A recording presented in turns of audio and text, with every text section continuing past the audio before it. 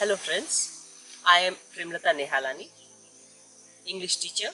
retired as a principal from Matruchai Kanya Vidyalaya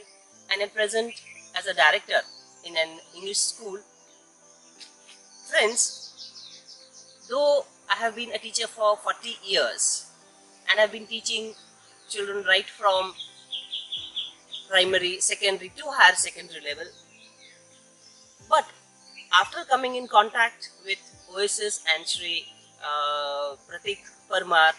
and being associated with the innovative and inspirational program Exam Ki Taisi, I have found many changes in my attitude and my mindset.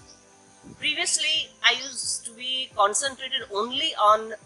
performance, results, as that was always expected by the school, by the management, to bring the results to 100%. But since I reached out to the children and discussed with them the issues which trouble them regarding the examinations, and moreover, when I had my grandchildren and I could understand their problems of learning at the age of 3, 5, 6 and 8, and those things really brought a drastic change in me,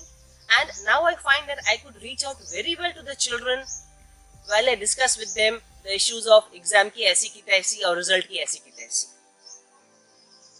Now I feel that it seems we had till now been pressurizing the children so much, which resulted in that stress, which later on showed up as frustrations, depressions, which led them to very undesirable consequences, which ruined the life not only of the children but also the family and the parents. Now I feel that instead of bothering only for the exams, we have to see and find out the ways in which we can bring out the best in the child, bring out his hidden talents. And now today I remember the words of our late President APJ Abdul Kalam, that ignites their minds. So I feel that after completing my journey of about 45 years of teaching experience, now I feel I realize from my heart what ignition means. So now I am at present working with very small kids, and I try to make education a very innovative, a very enjoyable, a very entertaining experience for them, not a load,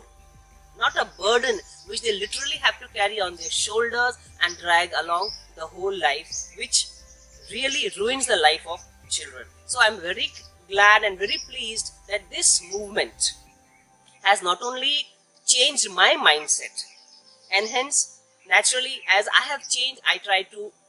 pass on that thought to my teachers, to my children, and make their life better.